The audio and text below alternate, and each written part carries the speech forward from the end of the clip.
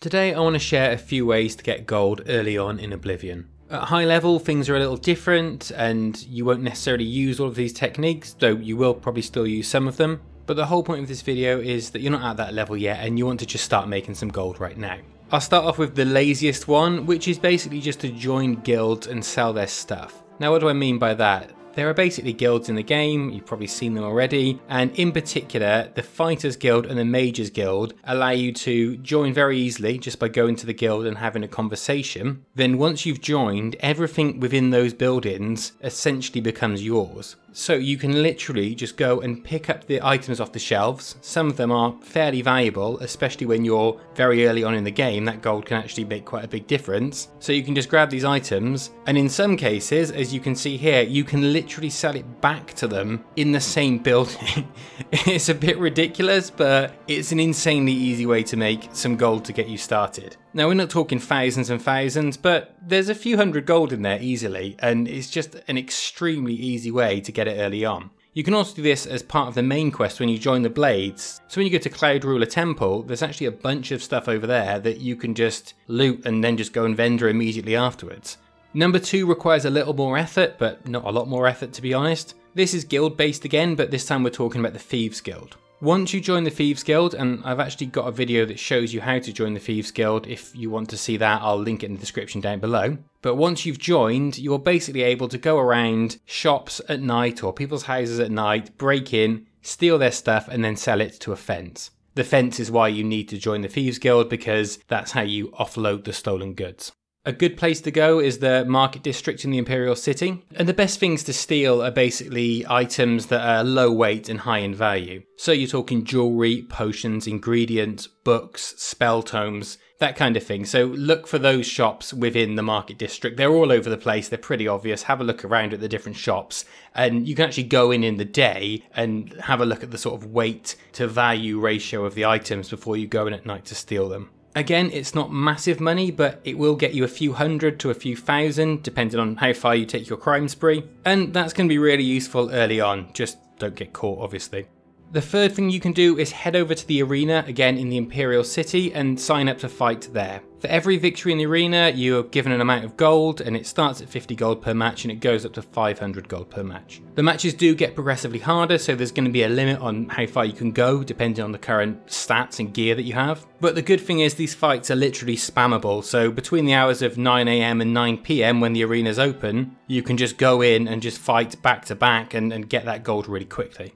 Number 4, you could join the Dark Brotherhood and do the quests there. Essentially, the Dark Brotherhood will give you assassination contracts, and when you fulfill them, you'll be rewarded with gold, or at least an item that can be exchanged for gold. And in my opinion, these are some of the best quests that the game has to offer anyway, so it's really no chore completing them.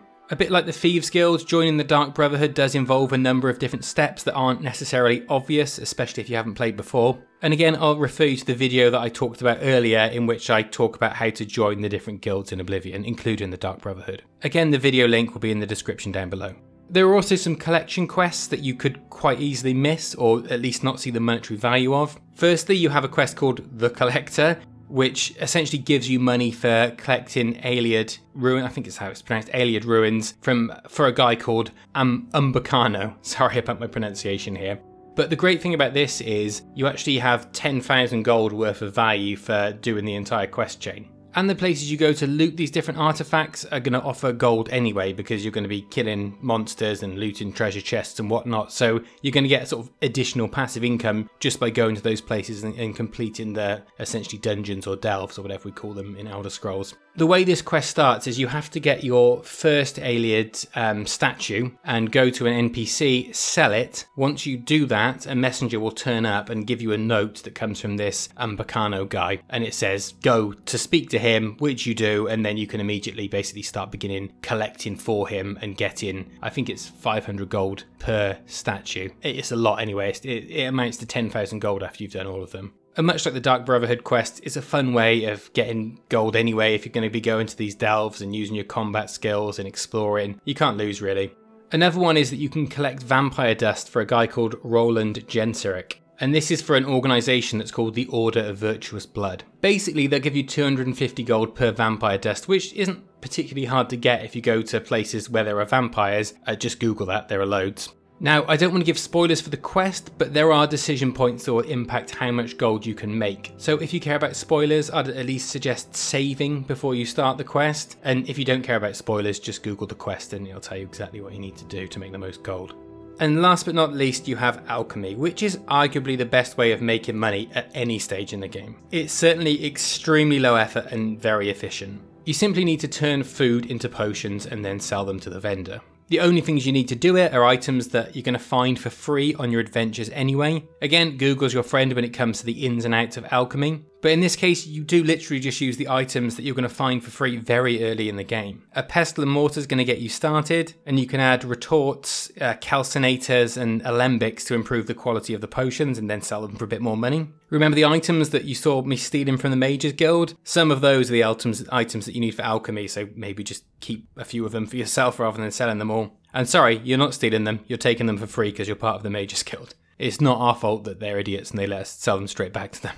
A really good place to get your first batch of ingredients is outside Skingrad, the town. You can go to the one side, and I'll show on the map here, and grab all of the grapes from the Tamika and Cyril vineyards. And then you can go to the opposite side and grab a bunch of tomatoes from the tomato farm over there. Once you've gathered all those ingredients, which is literally the work of a few minutes, you can then combine them to make a whole bunch of fatigue potions and then sell them for several hundred gold. And the prices you can see on the screen now are for each individual potion, not for the whole stack. So early in the game, that actually adds up to quite a bit. And also the grapes and tomatoes do respawn every 3 days, so you can repeat this. You also find and can steal food from pretty much anywhere. And a really nice thing when you steal it and then turn it into a potion is that it no longer counts as stolen goods. So you don't even need to use a fence to recycle stolen food. It really is just such an easy and an efficient way to make money. Also, using alchemy to make money isn't even limited to the low levels. As you level your skills and get access to higher level reagents, you can actually make even more profit.